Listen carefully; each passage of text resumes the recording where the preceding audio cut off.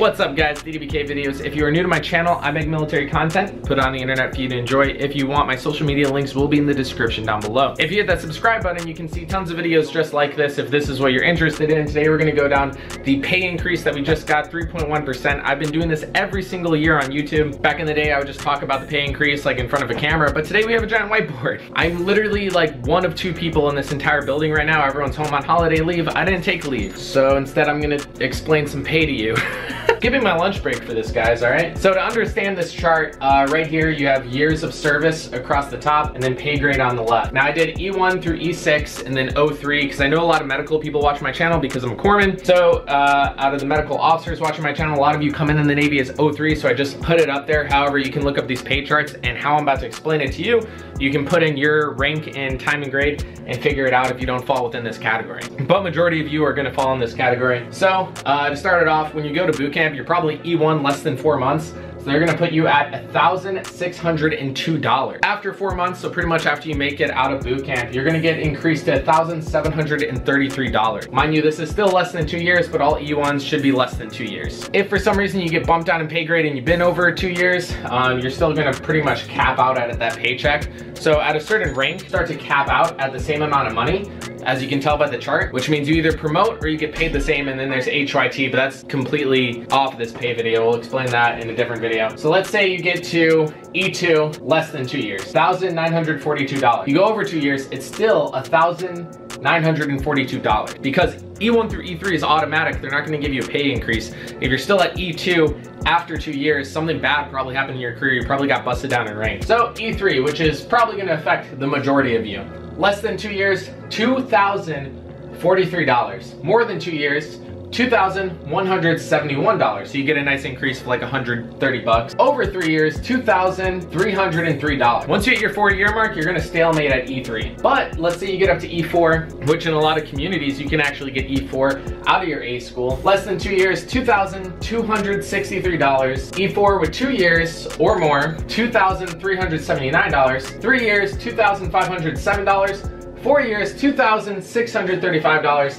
And 6 years, $2,747. So not only does your pay go up with like rank, but your pay goes up with time and service. Up to an extent, because then people just end up HYTing, which is higher tenure, which means you didn't pick up rank in fast enough time to not be kicked out. E5, which I'm the most ecstatic about, less than 2 years, $2,468. 2 years, $2,634. 3 years, $2,761.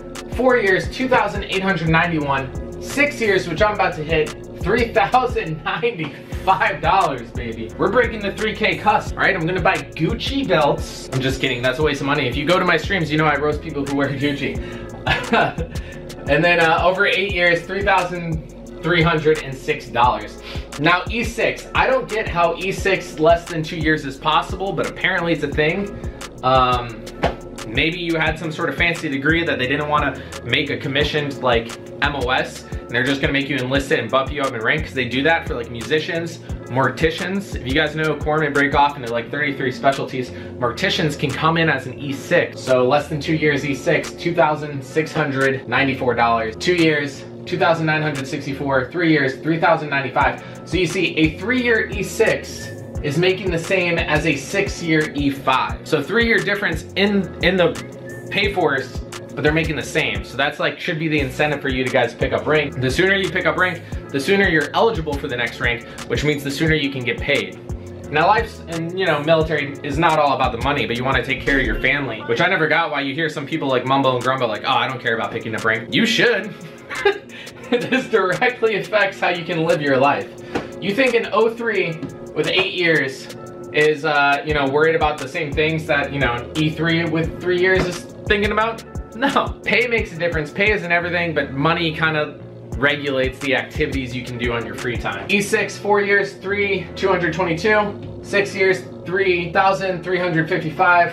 3,653 after 8 years. So good like 300 bump from 6 to 8 years for E6.